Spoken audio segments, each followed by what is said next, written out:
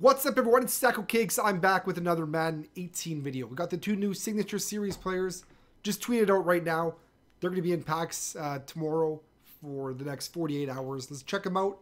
First one, Thomas Davis Sr., 97, right outside linebacker. He's got hot hands, I believe that is. 87 speed, 79 strength, 95 tackle, 98 play recognition, 89 block shed, 85 finesse, 89 power, 94 hit power.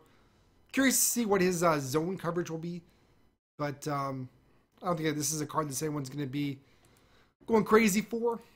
Next, we have the 97 right tackle, Marcus Cannon. 95 strength, 96 run block, 95 pass block, 92 impact block, which is really low.